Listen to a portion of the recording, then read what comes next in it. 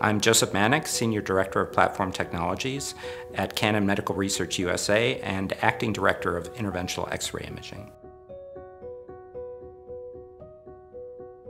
So with aEvolve, we wanted to improve image quality for fluoroscopy imaging by leveraging machine learning technologies that were developed at CMRU and CT. The real challenge in doing this was developing a sophisticated physics model which accounts for the sort of interaction of X-rays with our detector and also can understand the sort of blurring inherent in any imaging system. I first gave this problem to Yi. She came back to me and she said, you know, you didn't give me an AI problem, you gave me a physics problem. And modeling the physics was most important because the machine learning algorithm needs a very accurate understanding of the detector physics and properties.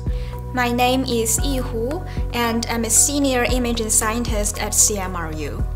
I'm also the main developer of the αEvolve algorithm.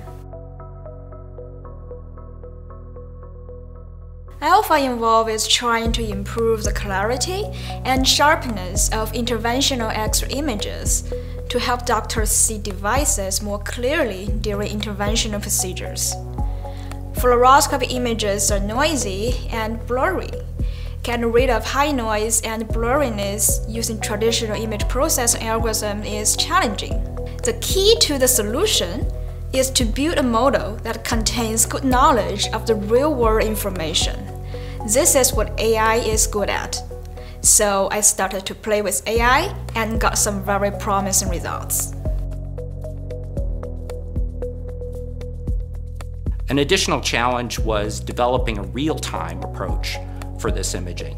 Of course, machine learning algorithms are very complex, and we had to really optimize the system so it could perform for real-time fluoroscopy.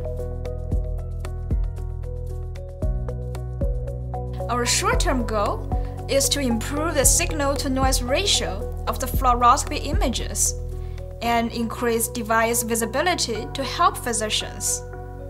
In the future, we hope to reduce physicians' reliance on DA imaging, and hopefully, it will not only help doctors reduce dose, but also procedure time.